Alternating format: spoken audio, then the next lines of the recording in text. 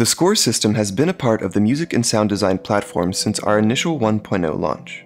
However, because of a lack of available documentation, and with its sparse and intimidating design, it's been one of the most underrepresented parts of the software so far. With the recent 1.1 update, the score player has received a major overhaul, and the system is ready to receive its proper share of attention. Before continuing, I'd like to mention that working with scores requires a basic understanding of how automation functions in Music SDP. It's highly recommended that anyone watching this video should be familiar with the first automation tutorial video before continuing.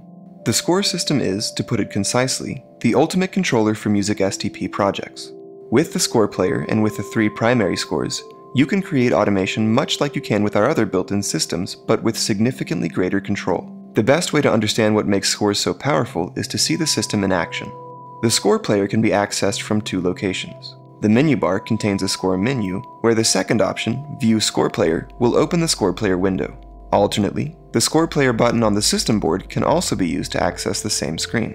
Before becoming familiar with the score player window, we need to understand how scores work and how scores can be built by Music SDP users like yourself. To open the main score, navigate to the System Score section and select View Score, or in the Scores menu on the menu bar, select View System Score. What are scores? Put concisely, scores are user-made sets of events consisting of one or more automation messages that can be triggered to create changes across your projects. Let's tear that sentence apart a bit. Automation messages, as covered in previous videos, are commands that control the various parameters in your modules and around the program. Events are collections of automation messages that are sent out together to any part or parts of your project. The triggering of events can be controlled by the performer or through automated systems like the metronome. Events can be triggered in or out of sequence and may be triggered as many times as needed. Scores may look intimidating with their quasi-programming language appearance, but they're much easier to wrap your head around than even the simplest of command line languages. We'll spend the rest of this video breaking down the process of constructing scores, and we'll start by looking at how to build automation messages. We've covered the creation of automation messages in other parts of Music SDP in previous videos. Building automation messages in scores works a little bit differently than in our other systems. In scores, automation messages will be crafted as single lines of code, designed to change the parameters of a single module, or a single system on the system board. The first word of each automation message should always be the automation ID of the module or system you want to control. For example, if we want to control this first module, which I've named Echo1, we'll want our message to read like this: Echo1, space, parameter number, space, parameter value, etc. You can only choose one ID per automation message. After the ID at the beginning of the line, we can decide which parameters we want to change and how we want to change them. Remember that each module is controlled by parameters that can be changed by turning a knob, setting a value, choosing an item from a menu, or in a few other ways.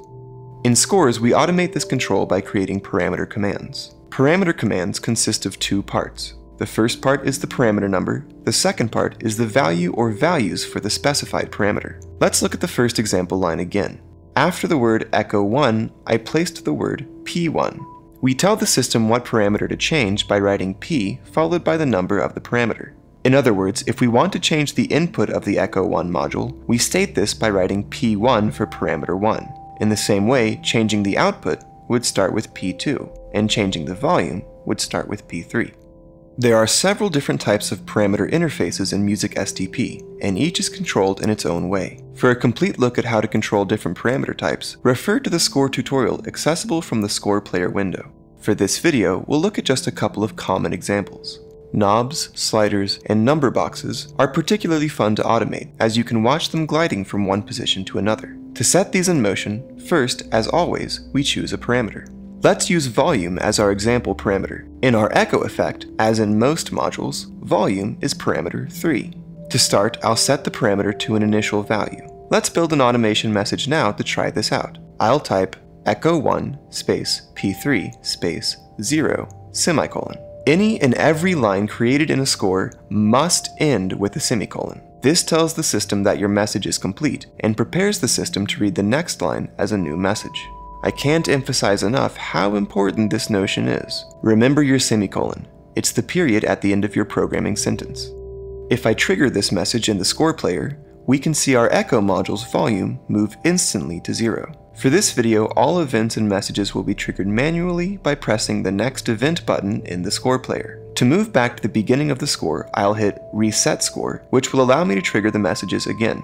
This is just one method of controlling scores, and we'll dive into control further in the next tutorial video. For now, we'll continue our focus on learning how to write scores. Volume is a knob, and all knobs, sliders, and number boxes can be set to move between two states. After a starting state is chosen for our knob value, we can send it to a new location by creating a message with both a destination value and a ramp time. The destination value, as in the previous example, is the number you want the knob to move to. The ramp time is how long in milliseconds it will take to get there. Remember that 1 second equals 1000 milliseconds. I'll type in another example message so that we can test this out. I'll type echo 1 P3 1.3 10,000 semicolon. Now I'll trigger that message. We just set the volume knob on echo 1 to move to a value of 1.3 over 10,000 milliseconds, or 10 seconds of time. Note that the knob will start moving from whatever last position we set with automation. In a bit, we'll look at how to make messages with multiple parameter settings. This will make it possible to set and move the volume all in one message. File players, MIDI players, and plugin effects. Let's take the time now to look at one of the more unique control tools available to us through the score system, the ability to automate the loading of files.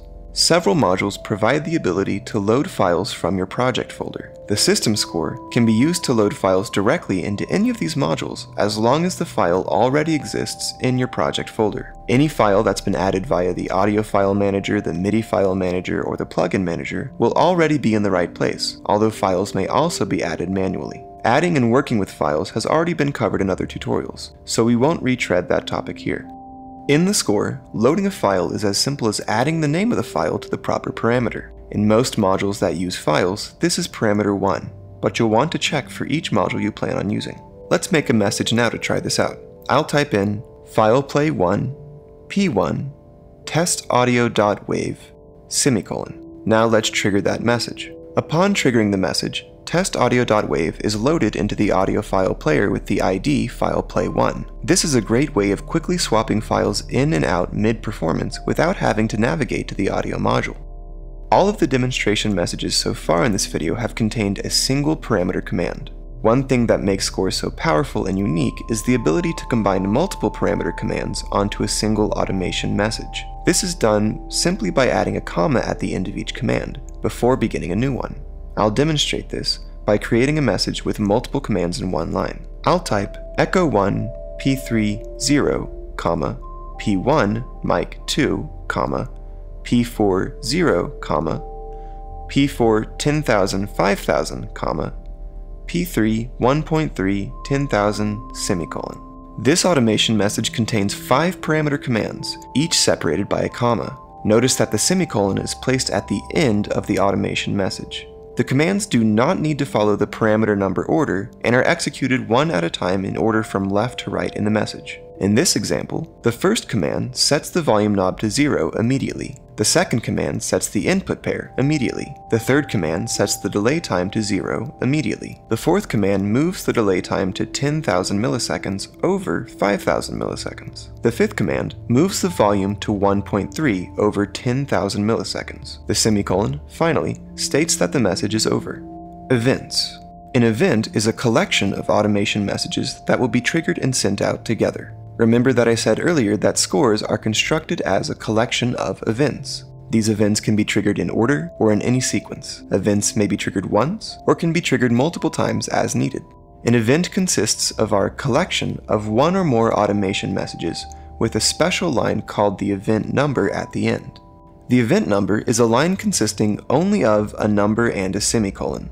The event number must come after the last automation message for the event, and the event number signifies to the system the end of the current event. Let's look at an example event that I've already built to demonstrate this. This event consists of 4 automation messages, 2 comments, and the event number 0 at the end. Some of these automation messages use special IDs that control unique parts of the system. These IDs are covered in the included score tutorial and will be reviewed in the next video in the series. For now, let's discuss how this particular event will play out.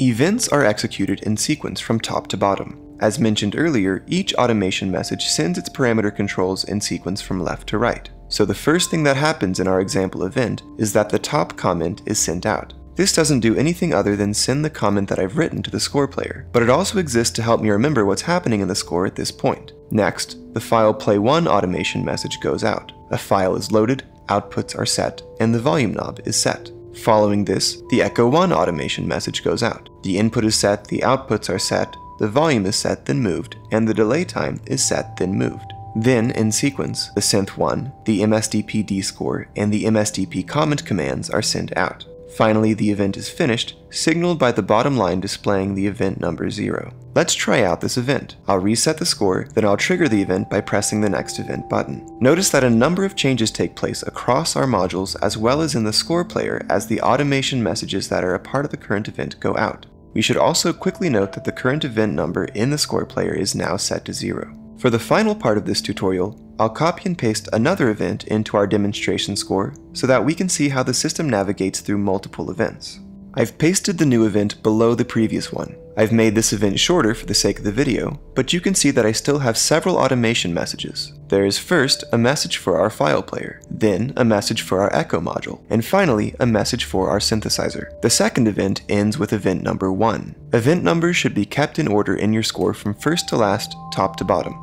Back in the score player, I'll hit Reset Score, then I'll hit the Next Event button. As expected, all of the messages in the first event are sent out across the project. The event number box also says 0, just as it did before. Now, when I hit Next Event again, our second event will occur, and all of the messages in the second event will be sent to their appropriate modules. Notice that the automation messages have been distributed, and that the current event number has now been updated in the score player to tell us that event 1 has been triggered. There's no limit to the length of a single event, and there's no limit to the number of events contained in a single score file.